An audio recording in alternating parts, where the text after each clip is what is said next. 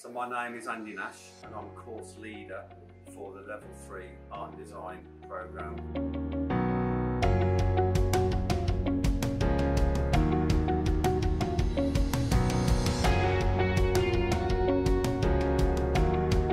It's very good if you love art and design because obviously you've got your own space and you can just kind of like be creative.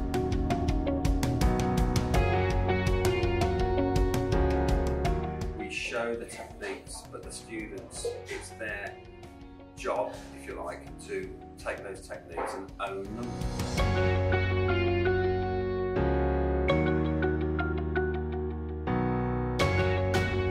It's all about creative freedom, it's all about understanding the individual language that we develop as artists.